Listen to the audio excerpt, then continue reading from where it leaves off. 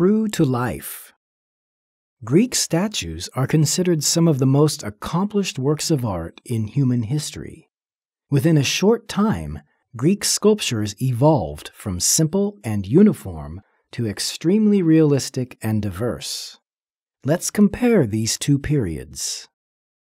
The period when the sculptures were simple and uniform was the Archaic period, between 600 and 480 BCE. Greek statues from this period were meant to symbolize humans. Most of the statues make the same pose: body and head forward, arms to the side, and legs straight. The majority of the statues were also given a uniform smile. However, Greek sculptures became extremely realistic and varying during the period called the Classical period, between 480 and 323 BCE. Probably the biggest change that occurred in Greek sculpture during this period was the highly accurate depictions of the human body.